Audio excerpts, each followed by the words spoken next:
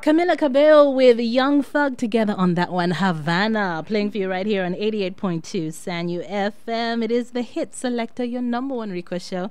And I am Crystal. I'd like to welcome my guest right now, EDWIN EKIRING, right now on Celeb Select. How are you today? Not so good, but I'm great. Are you feeling better? I'm so sorry about your loss yesterday. It's okay. It was just a bad day at work. A bad day at work. Yeah. I guess where the whole country is watching though. Yeah. Your bad day at work is very different from other people's bad days. Yeah, but I'm used to that. You're used to that. I mean, because I played a top spotter. Exactly. Yeah, and you win some, you lose some, right? Yeah. Yes. So how are you doing? I'm great. It's good to be back in Uganda. Uh-huh. And I'm enjoying myself. Okay. I came with a friend. Okay. I coach him and I play in the same club as him.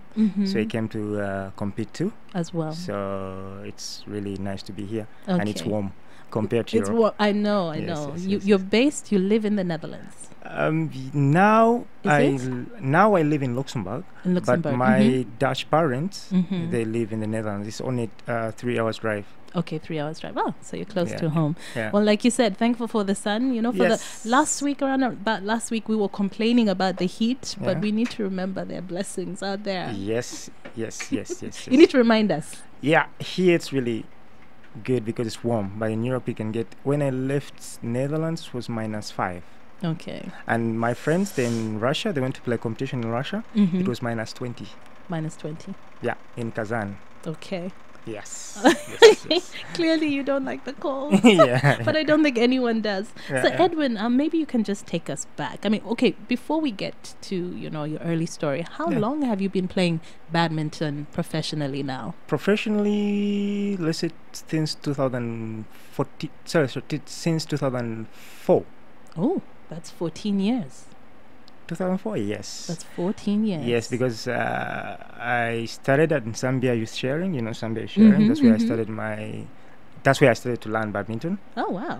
And I was born in Zambia, raised in Zambia. Okay. Just next to Sharing, so I was just crossing the road to Sharing. So from the time you were little, you used to just cross over. Yes, just cross over. But when I turned like 10 years old, 12 years old, I was in and out of Uganda. Yes. Okay, so where did you go to school then? Back then? I went to Rere Primary School. It's just across. Yes. And then after P3, I went to Nakasero Primary School. Okay. And then after Nakasero Primary School, I went to Hillside Wunamwaya, the international school. So yes, but I did not finish my high school here. I did my high school in Europe. Okay. Yes. So who was the person who set you on the path of sports? Who was that person? I think my grandmother. Your grandmother? Yes. Okay. Yes. Did she play sports like in her day? No. Actually, I came in the sports family. My uncle is called Godfrey Akabu. He's an Olympian. And I had a cousin. He played for Sports Club Villa, Express, and which other team? Yeah, those and UEB, I think. Yes. Okay. Yeah, my cousin. So sports is in the family. Yes. Okay. Yes. All right. And how did you? I mean, you said you talked about leaving Uganda. Yeah. At the age of 10. Yes. Why was that? Because of the financial problems, and I had to move out. Okay. Just to see. My grandmother actually she insisted that I had to go out. Okay. Yeah, because in Zambia we had staff, but she couldn't manage me herself. Okay, it was very, very tough for her. Yes. I went to US and then I came back to Uganda. When you said us, how many were you? Actually, we are a lot. I grew up with my grandmother a lot, and I call them like my siblings. Yes. Because my mother's sisters, kids, and your cousins, my cousins, and yes, we're a lot, like 12 or 13. And you were all living with your grandmother back then? Yeah. Wow. she's an amazing woman then. Yes, yes, yes. My grandmother, she was a landlady. Mm-hmm. We had like half an acre in Zambia Central. So she had houses. We're not so good, but she used to rent out the houses. Mm. Yeah, when you live in the ghetto, so the houses are not so good, but we had something. Mm. Yeah. It sounds like tough times. I'll say good times. Okay. Yes, yes. You focus on the positives. I focus on positives. But the thing about, tough times is they also kind of shape you later on in life, and they make you more determined and more appreciative, more grateful. Yeah, I think but we have to focus on good things because she raised me right. Mm. She raised me with, I have to be polite to everybody, to anybody, even though the janitor. Yeah, I met you anything. Downstairs, and you were very polite with the security guard, waiting your turn. Yeah. So you have to be polite. None of that. Do you know who I am? Yeah. So, and my Dutch parents too, because I was adopted. Okay, so at the age of 10, you were adopted. No, actually, was that later? when I went to Netherlands. So when I went to Germany, I met them in Germany. So maybe you can just take us back to what happened at the age of 10 then. At the age of 10. I was still in school in Zambia. Okay. So I was still playing badminton in and out. My first trip is the one did everything. My first trip was in 1997. Okay. When I went to South Africa, Botswana, to play Africa Badminton Youth Championship. And then everything turned from there. From that point on. From that point of view. And then from there, I was in and out. But my grandmother, she used to push me out. You go do your thing. Actually, she didn't want me to study a lot. That was a bad thing. But she said, you go do your thing, She probably recognized that there was something real, real talent there. And I was not so good in school. Okay. Myself. Were you not interested, or? I was not so much interested, but when it comes to do my stuff in school, I was doing it. But time to go for school, I was like, I'll do it later. Yes. And then from there, I went in 2010, I think, I went to South Africa to play World Youth Championship. And then from there, I got a scholarship to go to France to play. It was a tournament called Reunion Island Tournament. And then from there, everything changed. So I was and then I came back like 2 years in Uganda after my 2 years, and then I went to Hillside. Okay. So I studied at Hillside, but I did not finish up my high school. Ah, okay. Now I understand. Okay. So I did not finish up my high school at Hillside. And then I went to direct. I did a lot of things on internet, my study, because I wanted to finish my high school. Okay. So I did. When I went to Germany, I was in International Training Center. That's Olympic Training Center. Yes. So I did everything via internet, because it was a sports school. So we could play sport, 70% of sports, and 30% of school. A regular school. Yeah. Okay. Did you play any other sport when you were younger? Yes. Before you finally said badminton. I was good in football. Football, huh? Yes, I was when we were young, I was in the same team with Onyango Dennis. Oh, when you went for your first tournament outside Uganda. Yeah. First time to compete. Yeah. Did it dawn on you then? Was it clear then that, oh my goodness, this is going to be the rest of my life, what I'm going to focus on? Or was it just for fun? The beginning was just something. I had a chance to go. But actually, my grandmother, she paid for everything to go there. She could arrange. I don't say that she was rich, but she could try. She would do her best. Yes. She tried her best, and I could get the money. And I went to Botswana to play this tournament. And then after that, I had to figure out what I want to do. I was really good in football, because I was really in the youth team in Uganda, and so I was really good. But I had to figure out what do I want. So you had to make a choice. Yeah. And I was good in squash too, and table tennis. So I knew that was coming. Yes. There were so many different sports. So yeah, because when you live in Zambia sharing, every sport is there. Every sport is there. Yes. Okay, all right. Well, we're going to take a short break right now. Maybe you can give me your first song, which is Bread and Butter. Yes, I like that song. By Radio on Weasel. This is a good song.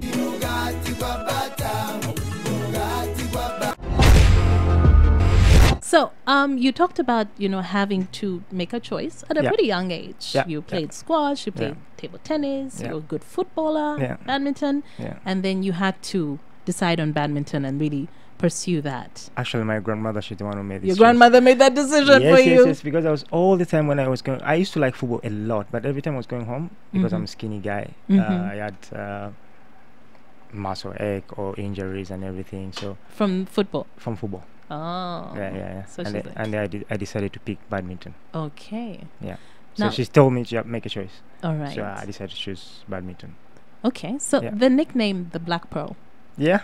how did that come? It's such a cool nickname. I have to say. The Black Pharaoh.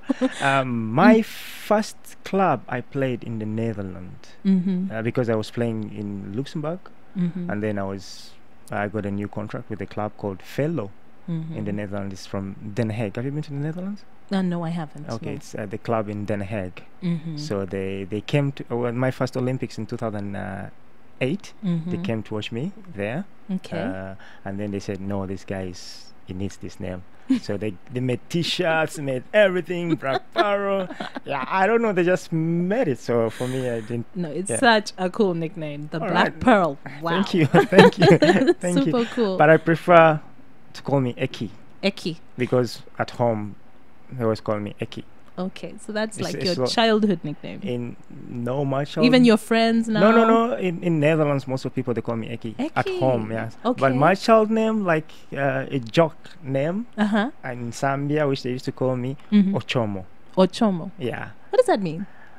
but it's a name from the eastern part, from Mhm. Teso. Mm-hmm. I'm from the eastern part. So, Yes. So I don't know. It was just It was just the name like they gave kids. you. You make jokes again. Yeah. Ochomo. Okay. Yeah. But we'll go with Eki. Eki is Clearly. better. Eki. I like Yes, that. yes, Eki. yeah. So you talked about, being in school, and then much as you're focusing on badminton, you Yeah. had to finish high school as well. Yes.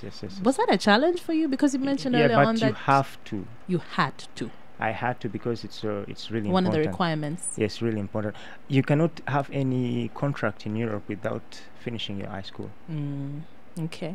You cannot. Mm-hmm. That means you have to be 18, eh? Mm-hmm. So 18, you're required to have a diploma.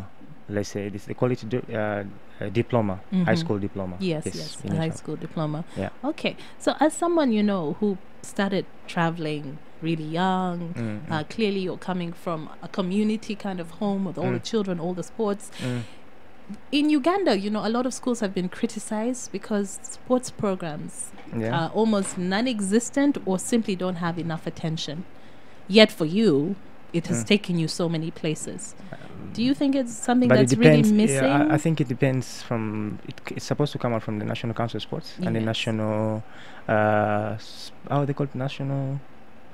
Education. Education. Yes, Education. yes. Sports. The Mhm. Ministry of Education. and Ministry Sport. of Education. Yes, they have to make a policy what they want in sport. It's because it's all about the policy. Because in Netherlands, like when I went to the university in the Netherlands, I had they call it top sport status. Okay. So top sport status, it means if you're doing, let's say I was studying physiotherapy, so you can do Physiotherapy. Yeah. Okay. Mhm. yeah. So you can do. I did my. You can do your diploma. They call it degree. So in Holland they call it diploma. You can do it. Let's say it takes 4 years, but you can do it in 8 years because they know you're a top sporter. Okay. So they give you that priority Mhm. to do things on your pace because they know you have to represent your country. So I had that. Okay. But here in Uganda, they don't have that. They I don't think that's have the that. problem. It's supposed to come from the government to make a policy what they want from Yes, sport. but sadly, it's not in place, and it's not being. There's so many schools, so many children who are missing out, even probably on hidden talents that they might have, because one of the things I've heard a lot from people like you, sports personalities, sportsmen and women, Yeah. is that there's a certain kind of discipline. In sports, yes. Yes, in But you have sports to that it comes in every other part of your life. But if you want to study, you have to have discipline in both ways, not Mhm. discipline in one. Mm-hmm. Discipline in both ways. You have to do. Okay, for example, now I'm coaching some little kids in Luxembourg. Yes. So I was asking them. I asked them, why are you not coming on time? They say, we have to do homework like this. We have to do almost this. And I say, okay, I need to talk to your director of school. So I went to talk to the director of school, and the director of school, no. But they just didn't want to practice. I think it's supposed to come from the government and the associations. So if the association can talk to the directors of school, this is what we want you to do for us, and the directors of school, they can, it's, you have to come in common grounds. Yes. Yeah, in common grounds, so that you can figure out what you have to do. Okay. Because it's all about discussing things. You cannot say, we want you to do this, we want you to do this. You have to discuss things, and then when you to discuss make them things, actually happen. and then you make it better. You have to balance. Okay. So it's the same like discipline. Even the kids have to have discipline of both study and school. Hand in hand. Hand in hand, yes. Okay, hand in hand. Yeah. So you studied physiotherapy. Yes, but I did not. You've never practiced it? I did it a little bit, but I did not. I was not graduated. Okay. Because I was in car accident in 2009. Yes, I heard about that. What happened? I was from school, actually. No, actually, I went to school, badminton. How training. old were you at the time?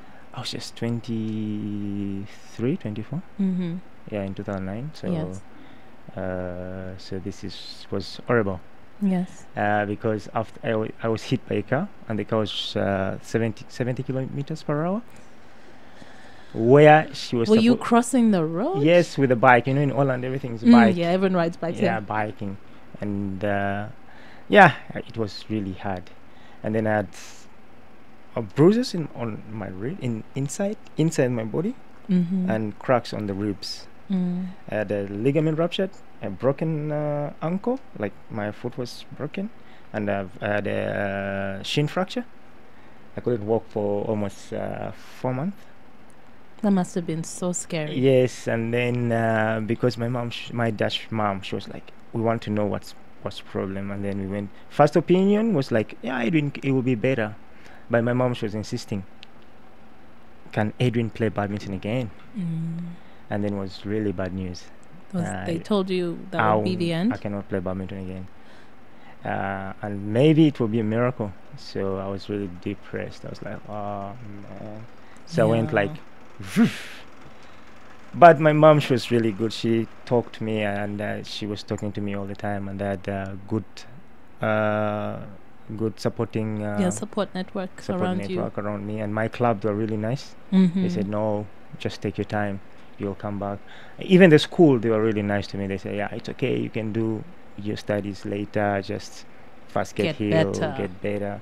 But that must have been terrifying. Yes.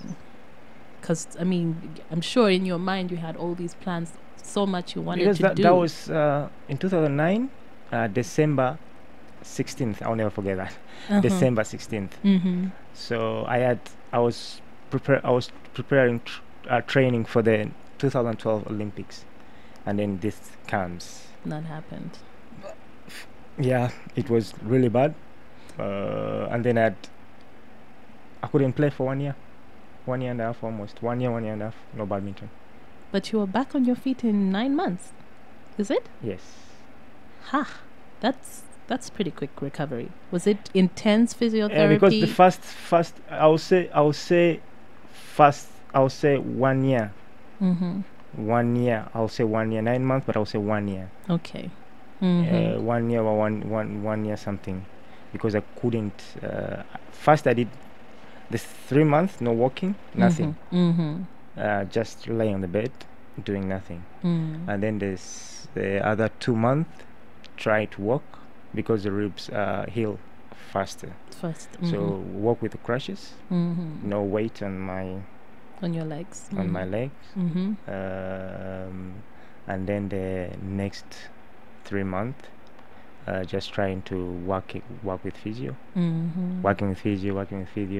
Until you managed to get back on your feet. Yes, and then I tried to play my first tournament was Commonwealth Games. So I was I was okay. Then you were okay. I like that. Yeah. Well, we'll get back to that in a bit. Right now, we're going to your next request, which is Marcus Houston, Only You. Yes, I like that song because it's I don't know, I like Marvin Gaye, and this was a remake. It's a really nice song, and I like Marcus Houston. So okay, all right, here it is, Only You. I know I lost your trust, baby. And I know I got a lot of. The Sanyu Hit Selector. It is indeed the Hit Selector on 88.2 Sanyu FM. I'm Crystal, and here with me on Celeb Select today, I have EDWIN EKIRING, and he's talking about his badminton career. Now, you were talking about a really scary time for you in a car accident. You were hit by a speeding car, really. Yes. And it took you a year and a half to be able to play badminton again. A year and a half, yes. And then you also talked about the fact that you lost a friend of yours who was really depressed and committed suicide. Yeah. So, those were dark days. Yes. But you managed to rise out of it. Yeah. And your mom, you said your Dutch mom, was very supportive. Yeah. Okay. Yes. All right. Now, we were talking about depression. We Yeah. kind of went off just to let you know. Yeah. When the mics were off, we started talking about depression, and you were saying how in Netherlands, for a lot of people, a coping mechanism is being able to smoke a bit of marijuana. Yeah, smoke a bit of marijuana. But it's legal there. Yes, people do it. Yes, it's not a drug. Don't say that's a drug. And that's the thing, because no. A drug you have to mix in countries things. where it's illegal, people do believe it's a drug. It's medical marijuana. They call it medical marijuana because a drug you have to mix a lot of things, baking soda and everything. But with marijuana, it's just you have to when you set it on fire, it has some effect, but it's not a drug. And you tried it once? Not once.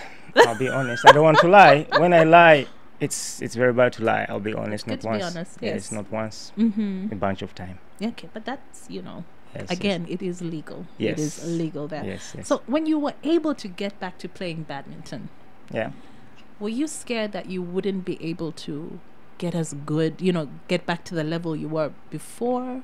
Or did you just know that you were going to get back up there to the top? No, it was not easy mentally. Mentally, because everything's mentally. It was not easy mentally because I had to work harder and harder. Mentally was really bad mentally. Okay. Yeah. But my physio, she was really supportive too. The physio, I had two physios. They're really supportive. Two physiotherapists. But every time you get injury, mentally is a problem. Oh, okay. So Yeah. the body can heal. Yeah, but mentally.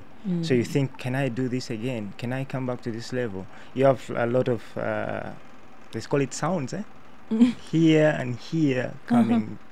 Okay. Yeah, so can I do it again? Can I do this again? So is it like doubts and, doubts. and negative thoughts? Yes, doubts.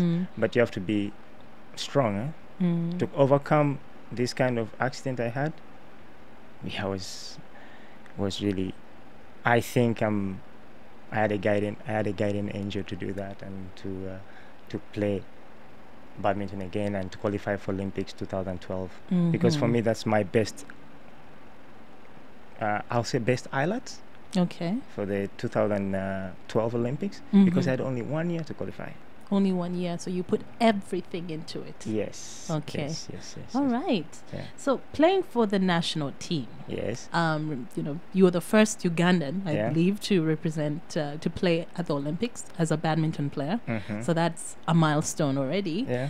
And do you feel like you've had enough support? Because that's one thing we see a lot with a lot of sports personalities. We again and again the debate goes that as a country we do not support our sports personalities enough. Do you feel that you've gotten all the help you needed, or was there ever a time when you felt let down? Yes. Rio, Beijing. Sorry, no, I don't say Beijing. Brazil, London. Sorry, Brazil, Rio. I couldn't Yes. qualify because National Olympic Committee or National Council of Sport, they failed to give me money. Yeah, they said they didn't have money, so I failed to qualify. That was the first. I was really Because there are a number of different matches that you have to play all over the place, right? To they, be able they to. don't have money. They don't support me.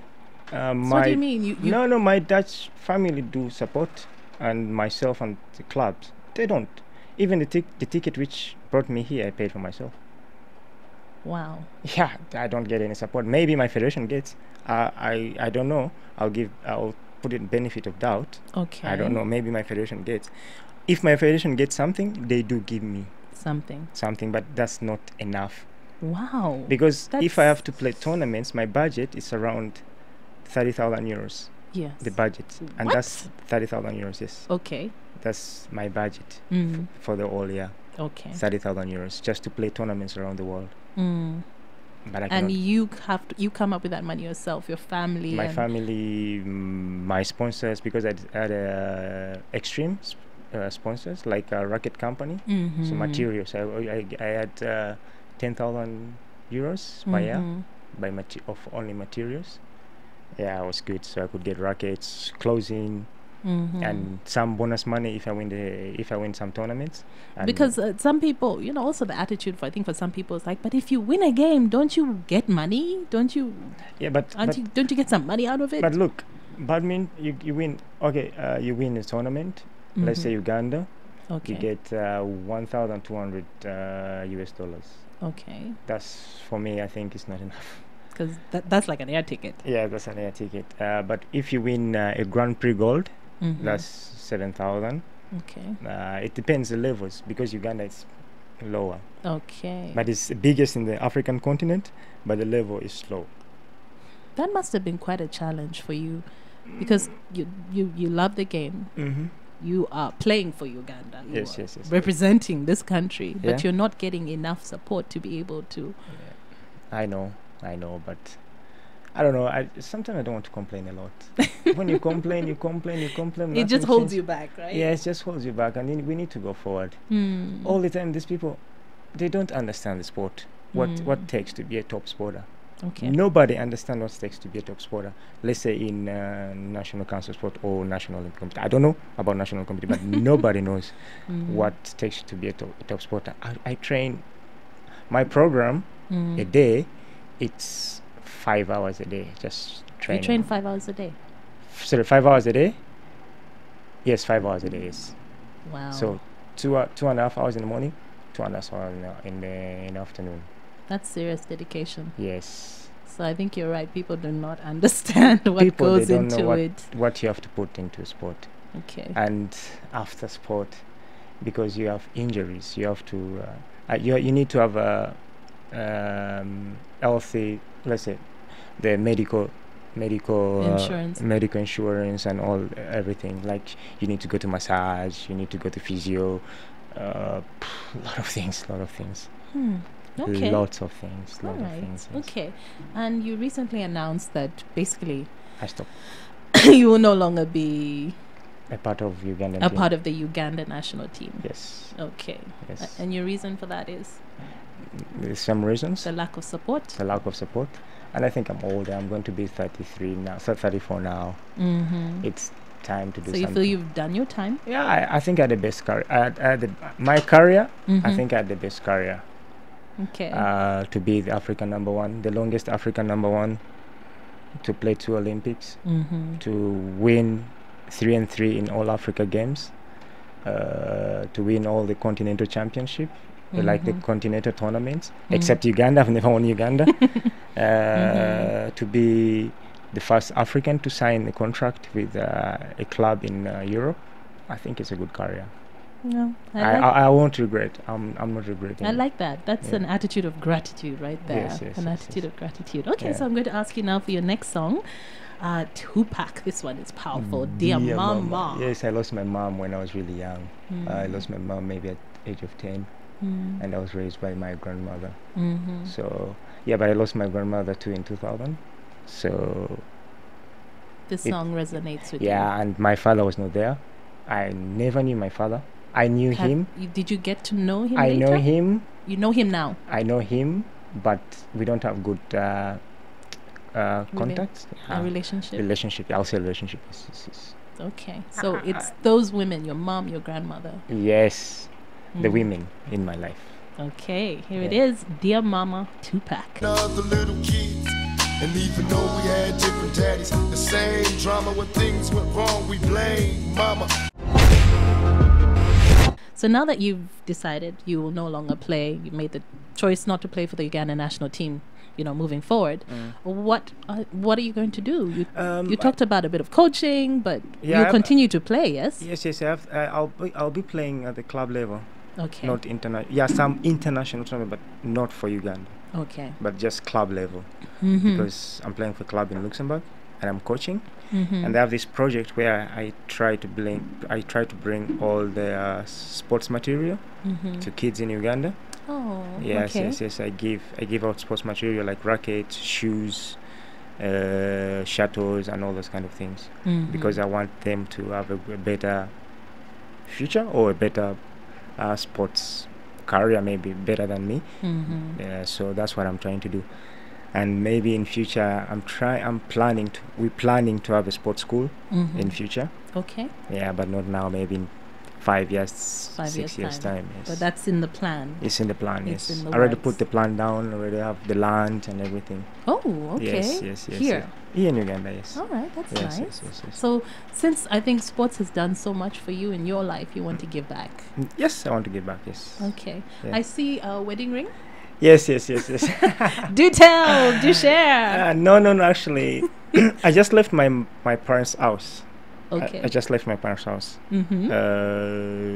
When this January, I was still living with my parents. January's last month.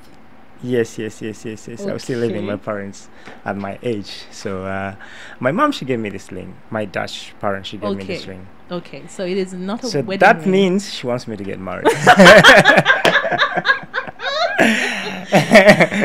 Ladies, mothers, take note. This is one way to send a message. Yes, she gave me this ring. Actually, it was my birthday present. Okay. She gave it to me. I was like, huh? I said, no, Edwin, just keep it. So that means you should. So how is it? I mean, okay, when did you move out? I'm trying to understand. I'm looking at the timeline. In January. This January. Yes. Just before you came down to Uganda. Yes, So you've I got moved your out. own place now. I moved out 9th. And you have your own place now. Yes, in Luxembourg. How is that? It's Is it scary? It's a bit strange, but Quiet? It's quiet. I have a very big apartment, Okay. but it's a bit scary. I'm living alone. I don't see my little brother. I don't see my my two little brothers. Sometimes my nephew is just 2 years old, Okay. so it's but it's okay. Are you dating? Is there a girlfriend? Yes. Okay. All right. Serious? I'll say yes. Is she Ugandan? No. No, but she's from England. She's from England. Yeah, but Okay. Jamaican England. Jamaican. Jamaican. English. Oh. She's oh, black, but okay. Jamaican. Yeah. Okay. How long have you been together? First we met in London for Olympics, and then it was up and down. Is she also in sports then? No. We Okay. met in the club. I went out. I had my Olympic tag. I was showing off. I was showing off with my Olympic tag, and then she was like, "Oh, you are an Olympian?" I said, "Yes." And Yes, then I am. Yes. And from there we started talking. She came to Holland. I went to England, like this. Yeah. But Okay. it was up and down. Up Not- and down. Yeah. But now we're trying to. Yeah. But also because, like you said, I mean, if your training schedule was 5 hours a day, I mean, Yeah. that is also a lot of dedication. Yes, and her too. She was working with Vogue magazine. Yes. She's a designer, Okay. so she had no time. But now I think she had some time. Okay, now you're making time. Because that's what it comes down to at the Yes, end of yes, the day. yes. When you really want to be with someone, you make the time. Yes. Okay, so we shall be waiting for news. Yes. And big news soon. Yes. Ah, he's not shying away from this. He's like, yes. Now, yes. why should I shy away? It's not why. It's just a normal thing. It's a normal thing to have a girlfriend. It's a normal thing to do things. It's not all about shying away. Yay. Yeah, Okay. yeah. All right. So, what have you learned on your journey? Because I always want to learn, from my guests, from you, some of the things about, for example, the fact that you have kept pushing with your sport, playing badminton, even though you had your accident, even though sometimes you didn't have the support you needed. I mean, what have you learned about life? But in life, you have to set goals. You have to set goals. Yeah, that's the first thing. When you set goals, you want to. Okay, maybe here it's a bit difficult in Uganda. Even though you set goals, you have arms. You cannot do it. But when you live in Europe, when you set goals, you can get help. Okay. For me, I got help from my parents, my Dutch parents. I got help from my club, and I got help from my sponsors, the equipment company. So from that, when you set goals, that's really important. Really important. You can't just be... Yeah, just there. Even though you have ups and downs, you're going to meet ups and downs everywhere you go in life. But you need to set goals and you say, okay, this is what I want. Since I went to in training center in Germany, I had goals. I said, okay, I want to qualify for Olympics. Okay.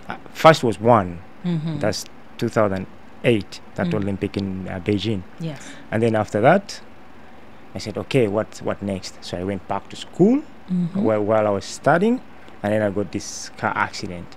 So and then with this car accident, I was already planning to try for 2012 Olympics. Yes. So it's all about goals. Okay. You don't turn away from things you want to do. You just have to keep on going, keep on going. Keep the focus. Yes. Sometimes you can lose the focus, but you have to still.